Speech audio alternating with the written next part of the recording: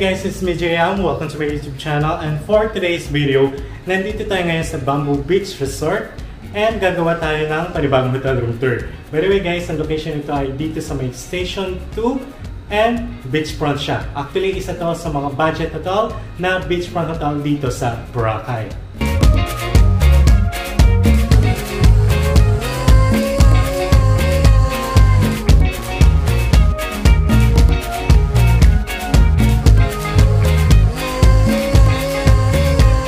Alright guys, so pagpasok natin sa ating hotel room, meron tayong 1 king size bed.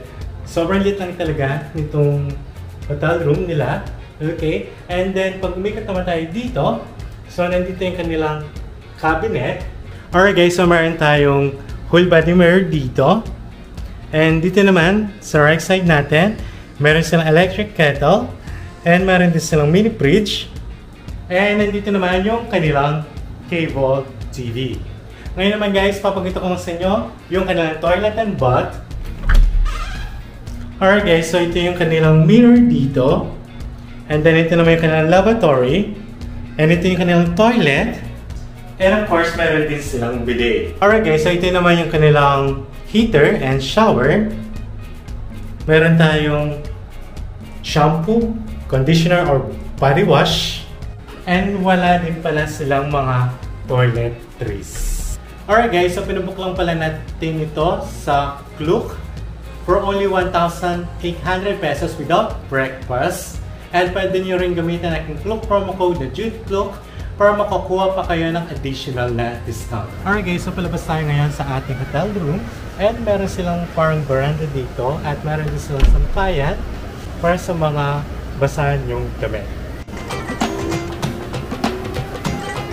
Alright guys, in fairness naman, dito sa labas ng ating hotel room, sobrang ganda ng ambience and sobrang dami rin mga bamboo dito. Dahil nga pangalan nila, Bamboo Beach Resort, and parang nasa forest ka. Although maliit lang yung mismong hotel, pero ang kinaganda dito, budget hotel, at the same time, beachfront pa siya. And by the way guys, meron pala silang airport transfer from hotel to airport for only 650 pesos one way. Alright guys, so nandito tayo sa labas ng hotel natin and ipapakita ko sa inyo yung view natin dito. Alright guys, medyo maalon ngayong araw kasi merong bagyo. Actually parang umaambon-ambon pa nga, pero hindi pa ganun kalakasan yung ulan, kaya may mga tao pa rin nandito sa labas at merong nagpipicture-picture dito. Alright guys, so ito yung harapan ng ating hotel. And then katabi niya pala yung mga tindahan dito. Alright guys, so maganda mag-stay dito kung yung flight nyo pabalik na Manila ay morning flight katulad namin 10:30 AM. So 3 hours before, kailangan na namin umalis dito around 7:30 AM. So nag-stay na lang kami dito sa Bamboo Beach Resort dahil hindi naman kami makapag-stay ng one full day. Kaya naghanap na lang kami ng budget hotel. Or kung yung flight nyo naman pagdating dito sa Boracay around 7 PM na. Last time yung flight natin ay 4:30 PM. Nakarating tayo dito sa Boracay Island mga 7 PM na. So pwede rin kayo mag-stay dito, especially kung family kayo or couple, and then next day doon na lang kayo lumipat sa magandang hotel. Alright guys, so ito yung resto dito sa Bamboo.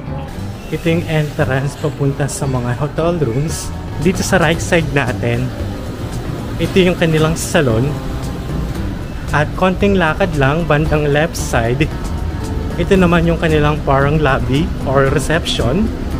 So dito tayo nag-check-in kanina. At ito yung pangalan ng hotel natin, Bamboo Beach Resort Bar and Restaurant. Alright guys, so konting lakad lang, yung ating hotel room ay sa baba, nirequest natin. Kasama ko yung mama ko and senior citizen na. Kaya sobrang hirap mag-akyat baba sa kanilang hagdanan. Alright guys, so hindi naman tayo mag-stay ng buong araw sa ating hotel. Kaya naisipan natin na pumunta na lang tayo ngayon sa Puka Beach. Dahil never pa tayo nakakapunta doon kung ano itsura ng dagat doon, especially yung white sand, kung maganda ba. So tara, Samahan niyo ako.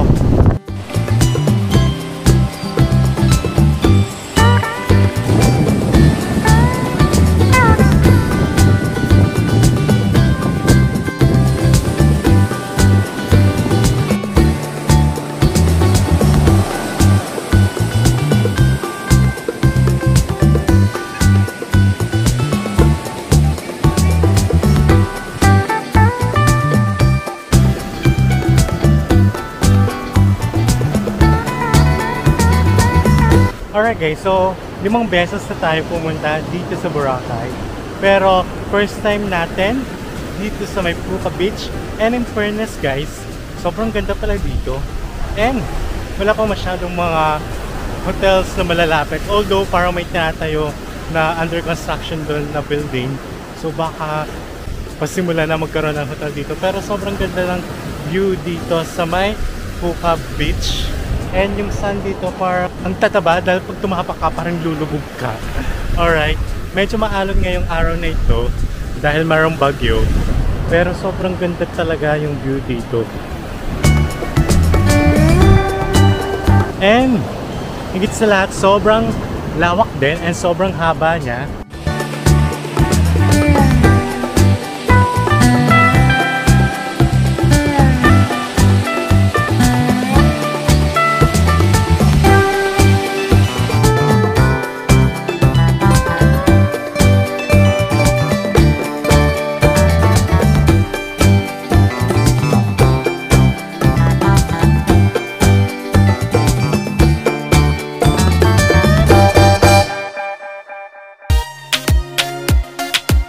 Alright guys, so dito ko natatapos ang aking hotel room tour dito sa Bamboo Beach Resort. And if ever naghanap pa rin kayo ng magagandang hotel dito sa Boracay, check mo sa aking YouTube channel or YouTube playlist. Meron din tayong ginawang mga hotel room tours sa Baguio, sa Cebu, sa Manila, sa Hong Kong, Makati Poblacion at marami pang iba.